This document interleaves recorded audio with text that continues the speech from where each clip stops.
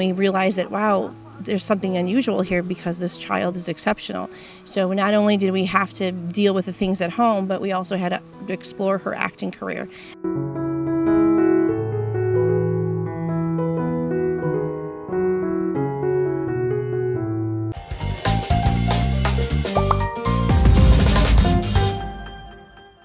My oldest is a aspiring actress, so you can find her on IMDb, Hunter Hayden. Wow, that's awesome. You got a lot going on. That sometimes is like a whole job in and of itself. Who took her to auditions and all that? Both of us, my husband and I, both have been working very hard. She's been an actress since she was 5 years old. Both my husband and I helped take her to auditions and take her on sets and work with her with some really well-known people. So we're really happy that those doors also opened for her and for us. Did all of this put a strain on your marriage at any time? How did you deal with that? Was there a time where you thought, I don't know if we're going to make it? Absolutely, absolutely.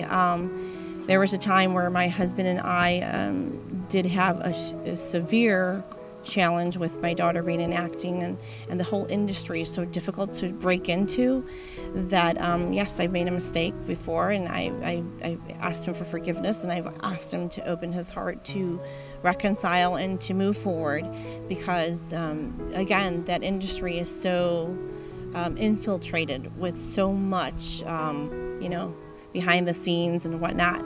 So given that, I've had to make sure that we reestablished our relationship together and try to build it based on the relationship and then bring her back in. So there's a lot of adjustments have had to be made, and also in the career because I've had to ask for flexibility.